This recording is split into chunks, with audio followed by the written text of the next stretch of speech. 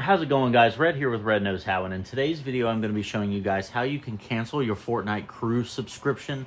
So it is a little tricky. You would think that you would come to the game, you would think you would come to Fortnite, and on this screen it would give you the option to cancel, but it does not. So actually what you're going to want to do is you're going to want to get your controller, you're going to hit the Xbox button, or any way that you can to get to settings. You're going to go to settings there, and you're going to go, and then once you're in settings, you'll go to account, and you'll go over to subscriptions there.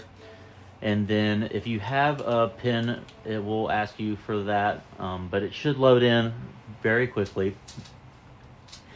And then once you're in your subscriptions, it will list all of the active subscriptions, and down below that, it will give you all of any canceled subscriptions that you've canceled in the past. But for now, we'll focus on canceling our crew subscription, but I'll just use my Game Pass for example.